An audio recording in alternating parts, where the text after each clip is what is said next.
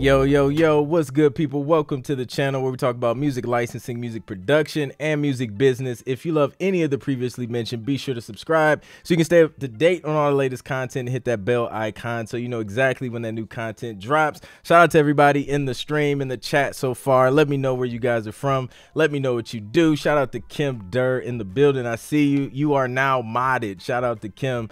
Another mod on the YouTube channel. Raymond or Ramon, what's good? Hope you're having a great day too. Vaughn on the beat, I see you, man. How's everything going? For some reason, my headphones, I can only hear one ear. Oh, nope, I just fixed it.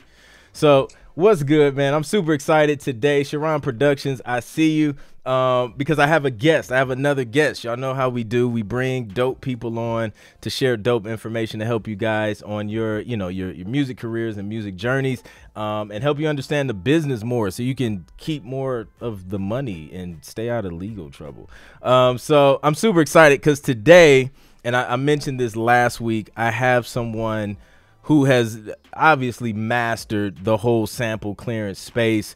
I personally have a lot of questions, especially in regards to sync, and because it's just, man, it's so many different levels. So without further ado, I want to introduce Deborah Mannis-Gardner. What's good? Deborah Mannis-Gardner, aka the Queen of Sample Clearance. There we go. I had to put the title in there. How you doing, Deborah? I'm great. Thanks for having me, Clint. No problem. Thanks for coming through. So listen, for those who don't know, Deborah has been in the sample clearance game since like 1990. She's worked with clients such as Eminem, Drake, Jay-Z, a ton of others. So tell the people, introduce yourself, tell them what you do, what you specialize in, let them know. I'm Deborah Mannis-Gardner, also known as DMG, and I have been doing sample clearances since 1990.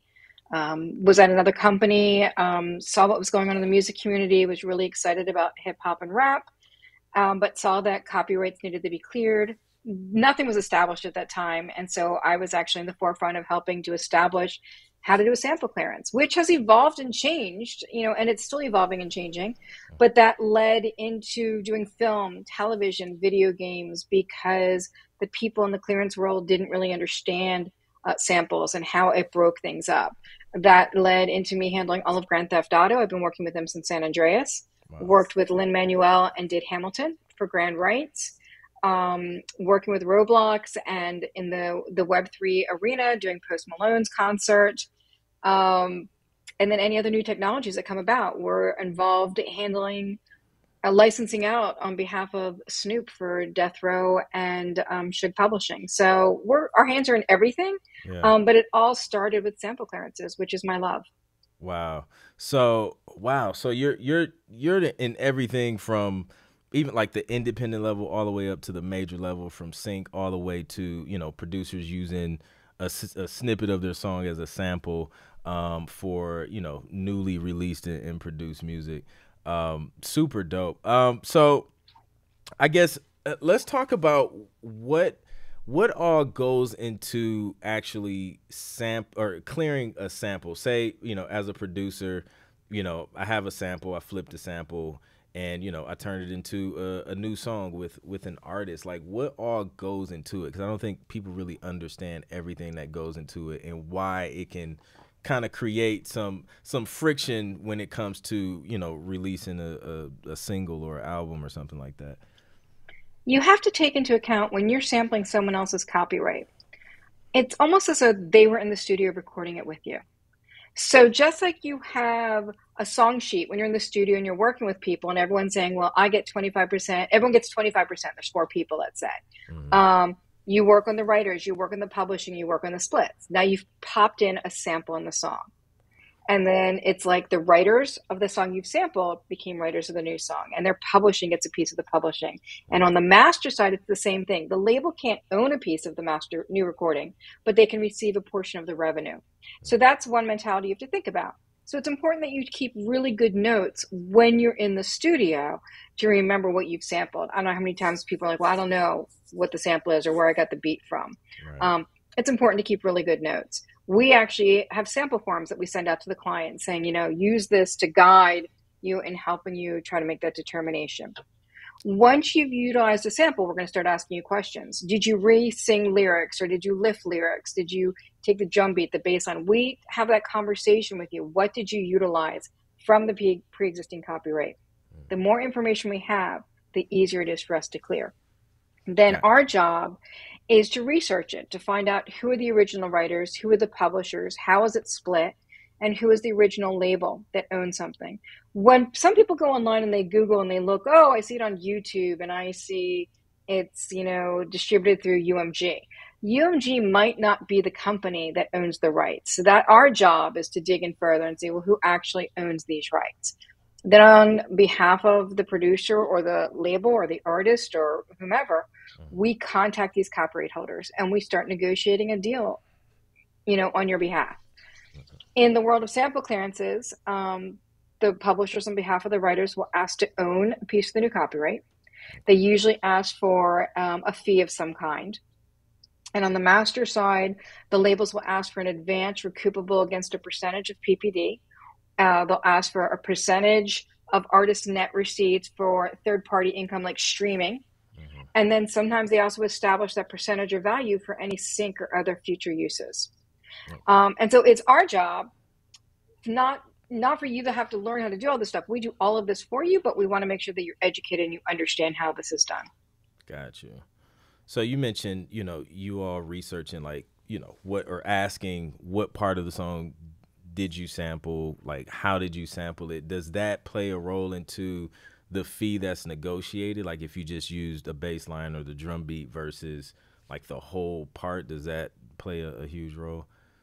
We use that when we're negotiating. Okay. So if you used a bass line, but then you only rapped on top of it, and the only element in the song is a bass line and rap, that bass line has a greater value than if you use a bass line, but then you've also added guitar, lyrics, horn. You have to look at all the different elements, and that would change the value. A bass line with just lyrics has value A. A bass line with guitar, horns, vocals has a value B. And so we ask for as much information as possible so that we can negotiate on our client's behalf. It also helps the sampled copyright holder to give them as much information as possible. Yeah. Okay. Got you. And then how long, and I'm sure it could be all over the place, but how long is the process to actually go through that entire thing to get it cleared? It can range. I once did a sample clearance within 2 hours, and I've done a sample clearance that took a year. So it really depends on who the copyright holder is, what approvals are needed. I did this survey I guess it's been about 5 or 6 years, where I said, what's the percentage of people that you need to go out to for consent versus what you can give a quote? On the label side, it's about a 50-50 split. 50% of the time, the label can just give a quote without getting a third-party consent, and the other part, they have to go to another consent approval party, whether it's another label, like if you're going to Rhino, they might need to go to Atlantic or Elektra, or if they need to go to artist management for consent. On the publishing side, depending on the catalog, there's more of a higher chance that they need to go out and get a writer approval before giving a quote, so it can take longer. Okay. So that timeline is all over the place. Got you. Fanatic Productions has a question. He says, what about sync for films, a cover versus the actual song? Okay, so, covers and adaptations are getting really big again these days, translations, mashups. If you do a straight cover of a song, you don't need to get permission. Okay. If you do a cover of a song and then it's being used in a film or synchronization, you have to let the publisher know this isn't the original recording. It's like you've done a cover version of an Ariana Grande song, and Ariana Grande is a writer of that song. She might say, I need to hear it to make sure I even like the cover, or I'm going to deny the publishing. So you always have to be honest and let people know what you're doing. Okay. So in the beginning, you said you don't have to let the publisher know you're doing a cover song, but you let the artist know. Is that how it works? If it's for film use, okay. If it's a film use and you re-recorded someone else's song, you're only having to get permission from the publisher. Okay. But you have to tell the publisher it's a re-record. They're going to want to know that. Okay. So when I send requests out, to the publisher. It's usually, song title, written by, published by. Hmm. And then they're going to come back to me and say, whose recording are you using? Okay. And then But what that's in if, the world of film.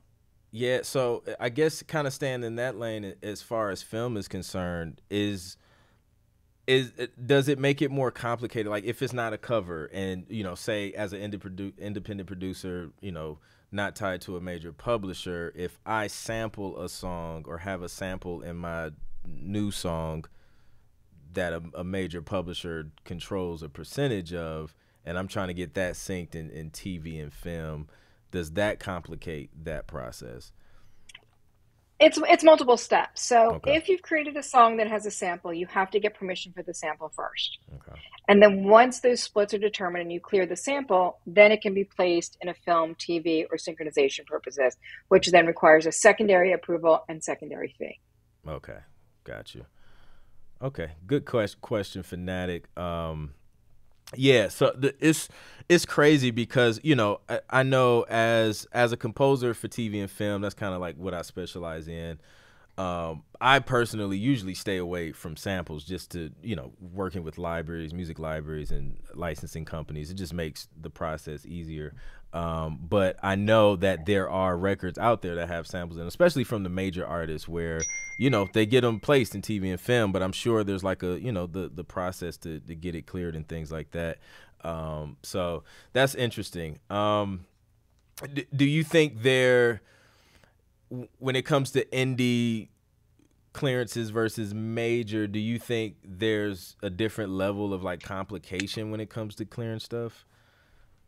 I try not to make it a different level because someone who is maybe an unknown artist at the time could Mm-hmm. become a hit. We worked with IDK before he was signed to Warner Brothers and before he really blew up as a recording artist. Mm-hmm. So I think the biggest difference is usually independent artists don't have as much of a budget or funding to pay for these sample fees. So, when someone first approaches us, we immediately send them a letter saying, these are DMG fees, which are on our website, and these are your standard sample fees. So Yeah. this is what you need to anticipate in your budget. If they say, we don't have that kind of money, we'll say, well, you should look at Tracklib because Tracklib has pre-existing recordings and the deals are right there, again, in black and white. It's like $50 to $1,500. It's more economical for unsigned artists and gives them the license and the rights right away. Yeah. This is where we're working with people. But when we go to Sony, Warner Chappell, Universal, and we advise them this is, obviously an unsigned artist or an independent release or, boutique distribution, they do take that into account, but it doesn't mean it's going to get denied because it could be a hit. So there's respect given. Got you. Got you. So you work with independent producers and artists as well as major artists. We work with everybody. The most important thing is that we educate and make sure that people understand that if you utilize someone else's copyright, you need to get permission, you need to secure the rights, and you need to clear it properly. Nice. Dope. Fanatic with another question says, who should a filmmaker approach to clear a song for distribution versus festivals or for festivals? Right. So you're putting your attention towards sync. So let's talk about that. When we're clearing songs for synchronization purposes for a film, if you will, sometimes the client just wants festival rights. So we just go out for festival rights, just so they can, at least get it in the festivals and maybe pick up distribution. What we like to do sometimes is to tell the client, let's get a quote for festival rights, but let's get an option for broader rights so that if you do get picked up for distribution, you already have your numbers in place for you to do your negotiations. Festival rights really went up during COVID because the way festivals were attended, it wasn't like people were going to private screenings at a festival. It was more online. I find that those prices have really gone up. Yeah. So a song used in a festival ranges between $500 to $1,000 per side. I try to keep it at that 500, so it's 1,000 all in. Gotcha. Then, like I said, we'll try to get an option, which will say, can we get a quote for all media worldwide in perpetuity, excluding theatrical? That'll give people the ability to shop their film projects to the Amazons, the Netflix, the Hulus, the streaming platforms, if you will. Okay. Then sometimes we'll say, can we get an option for 1 week in theaters for Oscar consideration? Okay. So that, and so you're doing all these different levels. So in your request letter, as the clearance agent, I try to make sure that my client can take this end product, pick up distribution, and be able to exploit it and get the acknowledgement they're looking for um, awards. Gotcha. Nice. And then we got another one from Johnny Blue says, is using recordings from companies such as Splice, is that treated the same way as regular samples are treated? I got plus and minuses for Splice. I know they try really hard um, to be to take the position that when you sample from their libraries, you're covered, but that no additional rights are needed. There have been incidences where mistakes have happened and they didn't have the rights, or someone uploaded, or they didn't catch something. Yeah. And so my major label clients are a little bit more careful and have, they have to be a little bit more careful. So just be, if you're using something from Splice, just really make sure that it's something that is not royalty bearing. Okay. There's a lot of libraries that I'm very, very hesitant about. But Yeah. then, a lot of people took their libraries and put it into Tracklib so that they knew it was going to be a safe environment of material that does not contain samples that you can utilize. Gotcha. Yeah, Splice is always I stay away from it because it's tricky in the sync space too. It's even got to the point where some of the publishers I work with, they'll have you sign an agree, like they added something to their publishing agreements to where it's like you have to sign and say I used like all original music, nothing from sites like Splice and things like that, just to Right. to make their process a little easier. Um, so yeah, we got one from Raymond says, so with Splice melody loops, I have here it have create some trouble when trying to clear themselves. Oh, we just talked about that. Yeah, I Um, mean, because you're not clearing Splice, you're not going to go to a clearance agent and say, I've used something from Splice, can you clear it? Because there's nothing to clear. We're gotcha. just saying on our side, Clint and I are saying, just be careful when you're sampling from some sites.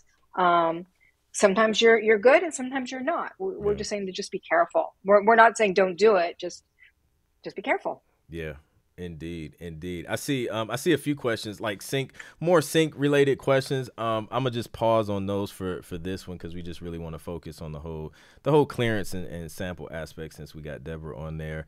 But so you also have, speaking of sync, you also have experience being a music supervisor. I know one of the works was the Defiant Ones, the documentary. So like, what is that experience like, and how did that tie into what you were already doing as far as clearing samples and things like that?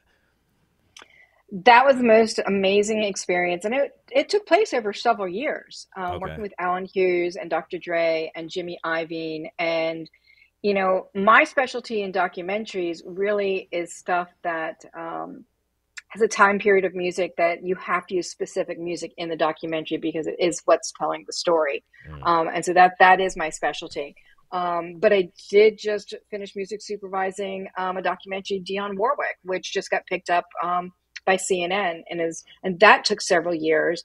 And then I music supervised the movie Spinning Gold, which is the story of Casablanca Records. And I worked with Evan Bogart, his brother Tim was a director of it. It's the story of their father. okay. Harvey Mason worked on the score. So the role of the music supervisor, people kind of look at this as really glamorous thing.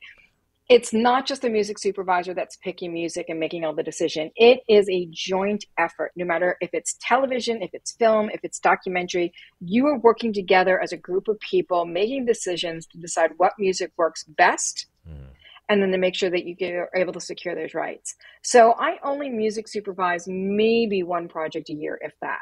okay. My love is clearing music. So I actually work with a lot of music supervisors because I love to secure the rights of the music. What I think might work in a scene, someone else might not agree. Yeah. So, and we do a lot of documentaries. We did New York Point Gods. We did Katrina Babies. We've worked and I have to like turn my head to look to the right. We have so many different projects. We worked on the clearances for an AV kind of experience of the Georgia O'Keeffe exhibit, which is in Vegas and Atlanta, and another one called Space. So we're wearing many hats. So as a Mm. music supervisor, your hat, your role is going to be defined by who you're working with and what they need from you in that particular project. Nice. That's pretty cool. Like I feel like that's super valuable to, for a documentary or a film or anything to have someone as a music supervisor who has that experience to clear samples. Because if anything needs to be cleared, like you're already the person to go to. That's dope. Um, so we got another one from Fanatic says, how does sampling audio from other media work, such as speech from a show or a live performance? That's a great question. Thanks for asking that. Yeah. It is difficult, time consuming, and expensive. So let's talk about sampling from a film. Wow. So if you're sampling an actor speaking from a film, you need to get permission from the film company, the studio. You need to get permission from the actor for the likeness of his voice. Mm. And then they also do suggest or require that you should be getting clearances from the unions as well. Legally, that you should be. So it's difficult. If you're talking about a speech, which we hear all the time, you hear, either it's a president, where we've heard, Kennedy, I think, in Living Color, or if you're hearing, Malcolm X or Martin Luther King. Mm. If it is like a president, a politician, that falls under the public domain, but you need to get the speech or whatever spoken from the Library of Congress so that you're not trespassing on someone else owning the rights to that. So for example, if a speech is made and you're taking it from a news outlet, they own that master as well. You need to get permission.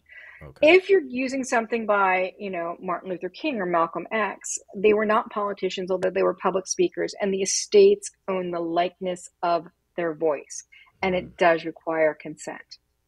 Wow, I didn't know that. That's interesting. This is also opening up another can of worms. So, IG Reels have been crazy, and all these, viral audios and things like that. How does that play a role? Because they're, and I've used them as well, like recordings from TV shows and movies and from songs and things like that. Like, do we need to make sure we have permission to use that stuff, like when we're kind of creating these funny reels and things like that? Or is that kind of Legally different? you should. I mean, Clint, you own the likeness of your voice, just like you own the likeness of your image. Yeah. So if someone uses you speaking from your podcast, they need to get permission from you. If you don't own your podcast and you have a distributor that owns your podcast, you would also need to get their permission.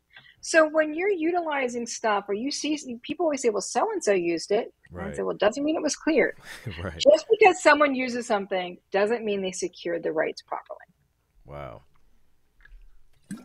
So, man, so is it just, it's like millions of people on IG doing real, like, are we just all illegally using these audios that are trending on IG? I have to change my content strategy. I mean, you have to look at who it is and where it came from, and to make that there is stuff that is, public domain, but public domain even is tricky terminology, because something that's public domain in the United States might not be public domain outside the United States. Yeah. A great example is the song "Hello My Baby," which is PD in the U.S. but controlled by Warner Chappell ex-U.S. Gotcha. Wow, that's crazy. Like this is a huge space. It's bigger than I thought. Like it just gets like, when you start talking about intellectual property, it's just like, man, it really has you thinking about just everything that's, like who owns it. That's crazy. So is there like, you hear people talk about, well, if you only use like a certain amount or length of a track, you don't have to get rights or anything. And I feel like it's a myth. Like, can you talk about that so that everybody here has an understanding of how that works, or if it's even a thing?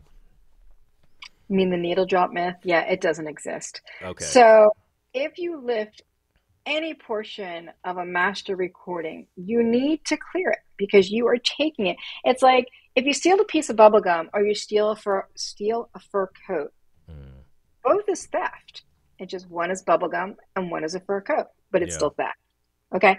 So if you lift, and a needle drop worth of a master recording versus using the entire bass line, you have to clear both uses. The only time we have discussions and questions is on the publishing side or an interpolation. If you replay a drum beat, there is the argument that you can't copyright a drum beat, and therefore if you replay it, you don't need to clear it.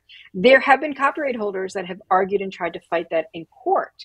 But the idea is that if you replay a drum beat, then you don't need to clear it. If you re-say spoken words, then we have to look as their prior art to determine, is it copyrightable or is it not? And, Dr. Farrar is one of the best in the industry who we usually send stuff to with those kind of questions. Yeah. You look at the stuff that Hamilton did, for the play, and he wanted to clear these lyrical lines that were resung, as small as some of them were, because it was an homage, and he wanted to respect and give proper credit to those songs. Yeah. Wow. So this is another thing, and it's so annoying to me. You see it all the time. I always see it on Facebook for whatever reason. The Facebook people, they'll have a song playing in the background and they'll type this little disclaimer that says, "I do not own the rights to this music."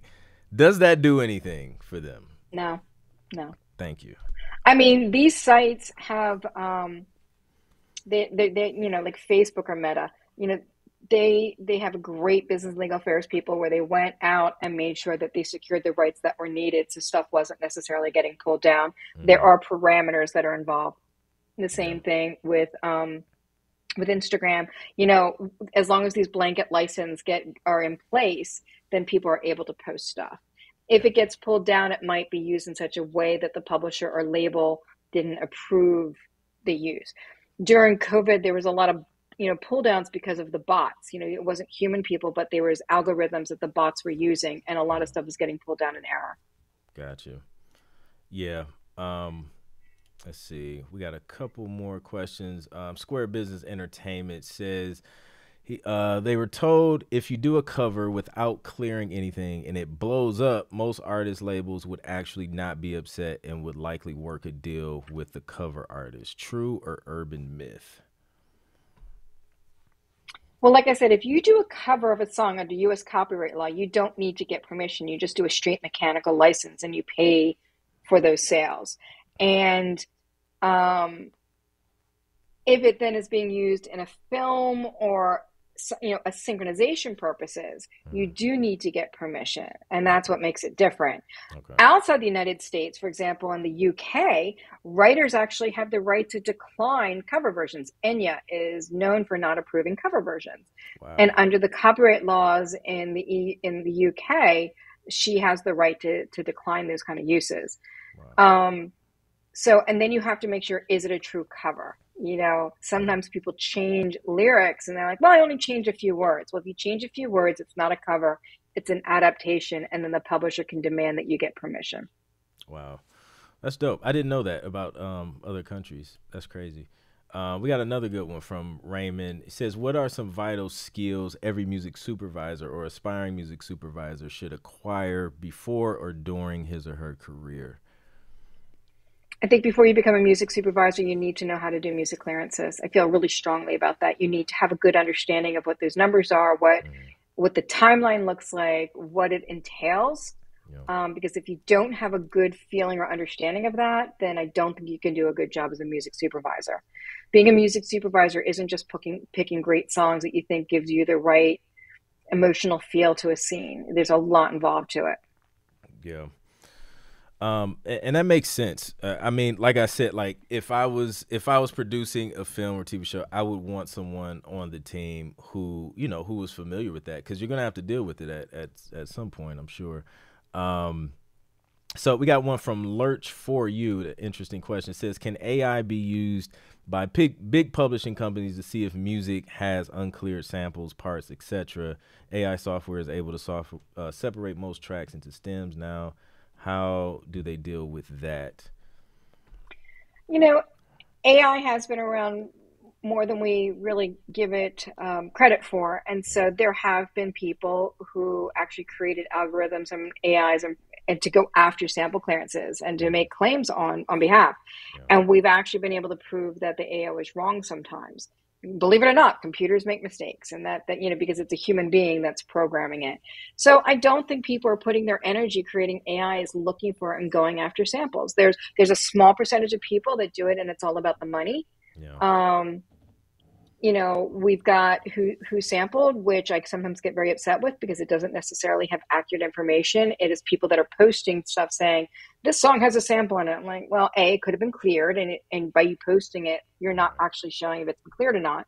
And B, there is wrong information. Sometimes people post something that's got a sound or something to it that could have actually come from something else. So let's look at AI. AI is not always accurate.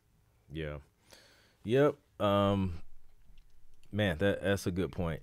I mean, a lot of stuff's created by humans, and we're not perfect, so it tends to not be 100% all the time. So with a service like this, clearing samples, how does pricing work? Is it kind of like an attorney where, you pay like an hourly rate? Is it based on the amount of work required to sample it? Like, how does that work? Because I know, the publishers and things, they may want their fees, like you had mentioned before, or, some type of advance or something like that. Like, how does that work? So my fees are actually listed on my website. Nice. I'm that transparent, and it's a flat fee. And the way I broke it up is I call it stage 1 and stage 2. Stage 1 is where we research the copyright, send out the letters of request, and negotiate fees on our client's behalf. Okay. We charge $350 for the publishing side and $350 for the master. Again, it's all split up because if you replayed it, it's an interpolation. My stage 1 fee is $350. If you've lifted the sample, it's $350 for publishing, $350 for master. I do not charge for multiple publishers. I do not charge for multiple labels. I don't have the bandwidth or care. It's a flat rate. Nice. Stage 2 is we get the quote and you're like, okay, I'm going to use the sample. We need to wrap up the deal. So stage 2 is confirming the deal, getting the label copy together, getting the splits together, confirming everything, requesting a license, and making sure everyone gets paid with invoices and W-9s. Same fee. Yeah. $350 for publishing, $350 for master. I do not charge for multiple companies. I mean, can you imagine? I mean, these days we have songs with 12 publishers. That would be astronomical for someone to clear it. Exactly. As for the sample fees, there's an equation that we pretty much know. Most publishers charge $2,500 fee plus a piece of the copyright. Okay. If there are 5 publishers, it's $2,500 times 5. Wow. When I worked with Megan Thee Stallion, we had a song that had like 8 publishers, and we got everyone to come down to like 1,500. Yes, Megan could approve it, but I don't like to set a precedence of that much money being spent. Do you know what I mean? Yeah. On the master side, those fees, which are advances, are going to be based on how extensive the use is. And that can range from as low as $1,500 advance to as high as $15,000. I really try never to go higher than $10,000 if possible. Okay. And then they're going to get a percentage of PPD and all the equations that we talked about earlier. Okay. So so when people come to us, we actually put together budgets, from large artists to small artists. We put together budgets of what we're looking at. When we do Brockhampton or what have you, or Logic, we'll put numbers together to say, we know you've got the budget, but it's nice for you to see what these numbers are going to look like. Gotcha. You mentioned an acronym, PBD. What does that stand for? Okay, so and terminology keeps changing. Okay. So the percentage of really is the selling price. Okay. But how are things sold? We do these deals and not that many hard configurations are even sold. So it's usually a percentage of what the downloadable price is. Okay. And then artists are renegotiating their deals. It used to be, everything came out of the artist share. But now the labels are handling it differently, that sometimes it's a percentage of gross or a percentage of net. What we did is a sample deal starting in the beginning of the 90s, which was we did buyouts. We did a penny rate. We had the audacity to think that everyone used pennies across the world, which was crazy.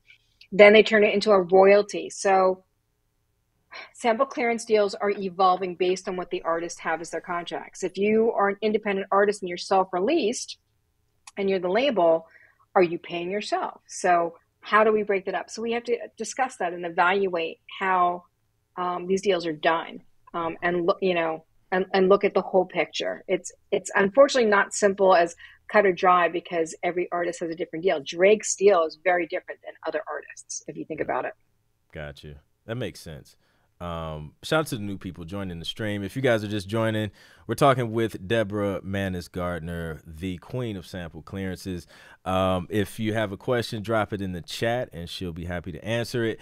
Yeah, so this is what I've always wondered as a producer, right? So if I produce a record, I have samples in it, and I'm shopping that record to major artists, and then say the major artist wants to cut that record, release it, and things like that.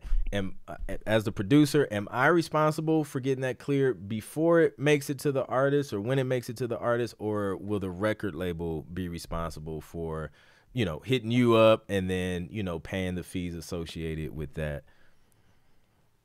A lot of times the label's going to take it, but you're going to take the hit as the producer. It's going to come out of your budget, or it's going to come out of your publishing, or come out of your royalty. Okay. But when you create a beat that's got a sample that doesn't have any vocals on it, it changes the value once you add vocals from someone. And so a lot of times we tell people we could go out and try to clear a sample. Okay. Let's say, again, let's use the example, it's a bass line. And then you created all these elements around the bass line, but you don't have any vocals or lyrics on top. Okay. That bass line has value A. But then as soon as you have someone singing on top of that or rapping, the bass line's value has changed. Maybe they're singing the melody of the bass line, gives it a higher value.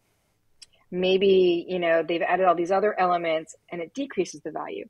So if you are a producer and you've sampled a song, I think it's important for you to know who the copyright holder is. Is it available? Like, let's say, oh man, I did this great beat, but it's Anita Baker. I'm going to say, pull it out. It's not going to clear. She doesn't allow sampling. Wow. Or you're going to say, I replayed the bass line of Love Hangover. I'm like, okay, that's Joe Batsoni. It's clearable. We've done it before. So you cannot necessarily do the clearance, but you can gather the information so that when you do go to the label and they're interested for that to go for their artist to perform on top of it, you're like, this is the sample. This is what I used. I know what's involved. We've already spoken to DMG. And then as soon as the lyrics are put on top, then DMG can then run with it and take care of it. Nice. That's dope. So is there like a quick and easy way to find out if a sample is clearable before you kind of get to the point of pitching it? DMG, we do offer that service for $150. I mean, if I know it off the top of my head, I tell people it's a problem or I've cleared it before. I don't charge a fee. If it's something I haven't cleared before and it requires research, we charge $150.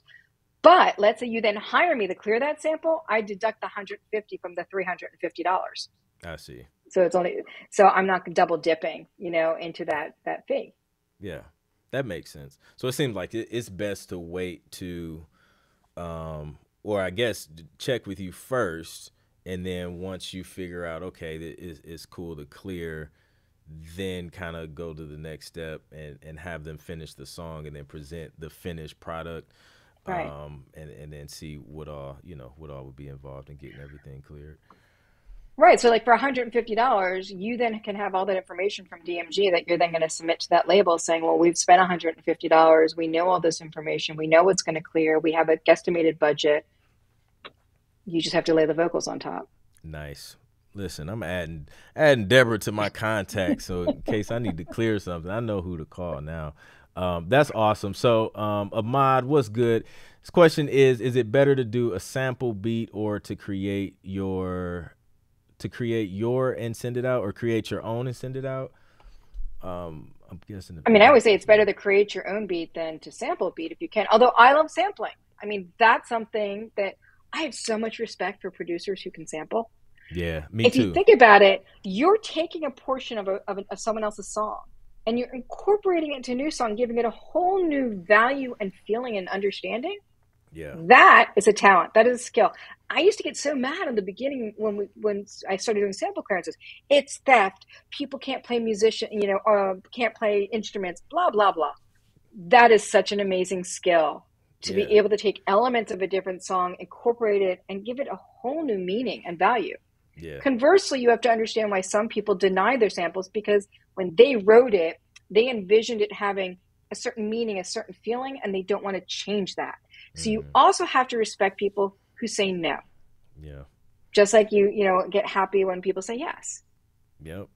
I agree. Like sampling is, I'm a musician, right? So it's easier for me to like play stuff and just create original stuff. But like when I sit down and like intentionally try to sample something, it takes me forever. It takes way too long. I'm like, yo, forget it. Like just give me a piano. I'll figure it out. But yeah, it's an art, man. Like it's a skill to take something, chop that joint up, and make it sound like something completely different and dope at the same time. So yeah, shout out to everybody who can effectively sample, unlike myself.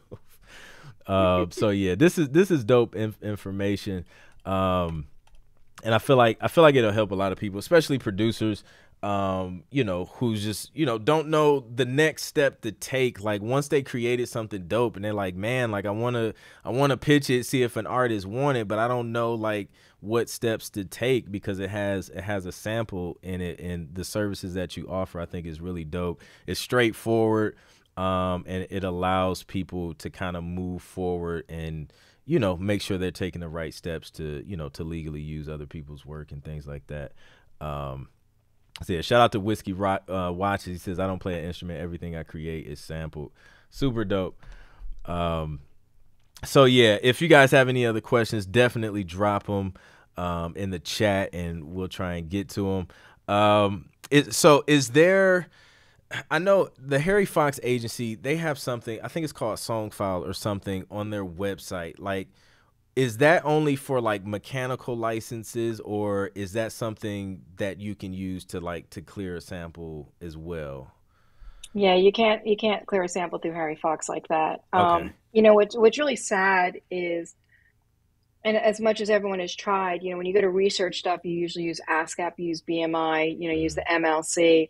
Mm-hmm. But I've taught my whole staff, you have to go to the original publisher to know what the accurate writers and splits are. But even when you do that, so if you've got a song that is co-published between Warner Chappell, Sony, Universal, and BMG, Mm-hmm. the only information you get from Warner Chappell for their writer and their split is accurate only for their information. Then you got to go to each publisher to confirm their writer, their share. No one shares information. Yeah. So you can pull up on your computer and look at information from 4 different publishers and get 4 different pieces of information, and you're just pulling what they control. Wow. We're very fortunate at DMG. We actually are given access to the databases at these publishing companies, so we don't have to bother people. We're actually able to confirm writer publishing and splits up Mm-hmm. front so that we have that information. And we can find out if we're missing 2% or 1%, because you've got companies like Hypnosis who have bought partial rights to songs. So where a song once used to be 100% Sony Music, they might only have 87.5 because Hypnosis has bought a portion of that writer's share. Got you. It's crazy. It's really Wow. crazy, yeah. And so Harry Fox is a little outdated, and they don't necessarily have all that information. Got you. That's crazy how like none of these companies communicate and we're all working together. You know what I mean? So Excello, what's good? His question's about Tracklib. I know we talked a little bit about this earlier, but it was like, what about Tracklib for clearing samples? Sorry if this was already asked. But yeah, you mentioned Tracklib versus like what do we talk about? Splice and things like that. Is that kind of the Yeah, same deal? it's not. I mean, what Tracklib has done is they have actually done contracts with publishers and labels who own copyrights. Hmm. So they have the right to put it up there and offer it to be sampled, and it's subscription based. And so when you go to, you subscribe and you get a certain number of credits and what have you. And then when you go to sample it, the contract comes right up. And it Wow. tells you what, because on Tracklib it says, well, if you use this many seconds and it comes from this group, I think it's A, B, or C, Hmm. you know what that fee is, you know what the percentage is going to be on the publishing, you know what that percentage is going to be on the master side. It actually populates a contract once you put the information in, and then you're walking away with a done deal. If you Okay. look at it carefully, some of the songs actually include synchronization rights. And if it does, they establish what that share is. So you've created the song, you've sampled it, you've done your license on Tracklib, and then someone heard the song and they're like, well, we want to use it in a movie and we're going to offer you X amount. in that contract, if it's covered, Tracklib gets that X% of that value. So it's Wow. great. So they made it real easy to just use what you need to use, and then boom, it's Right. you're good. But they don't have everything, but they have a lot of stuff. I mean, Kendrick's used them, Cole has used them, Hmm. Khaled has used them, Brockhampton, we just finished Brockhampton's album, we used some stuff. So everyone uses them. Yeah. That's awesome. Someone asked earlier, and I guess it's relevant because you're a music supervisor as well. But what's a way, or I guess your preferred way as a music supervisor for people to reach out to music supervisors if they have music that they feel like would fit for a project, or like what's some music supervisor reach out etiquette that you could share with the people? It's hard, again, like I said, my stuff is documentary based. Okay. So, like when we did New York Point Gods, we needed hip hop from the 90s. Hmm. That was relevant to our storyline. Yeah. When I did Katrina Babies, everyone's like, "Oh, it's New Orleans. You want New Orleans bounce?" We're like, actually, no, we weren't looking for that specific sound. They were specific. We did use Frank Ocean, but I mean, um, the young man who wrote the film had ideas in his mind as how he envisioned things. Right. So, me as a music supervisor, when people send me music, I take a listen to it, and then I have a file on my computer where I save stuff. So, if something really triggers me, I'll make a note of it so that if I have another project, and it could be a year down the road, a month down the road, 2 years down the road, I can refer back to something and send it over to the client saying, "Hey, what do you think of this as a possibility?" Remember, as a music supervisor, it's a team of people making the decision. It's not one person. Yeah.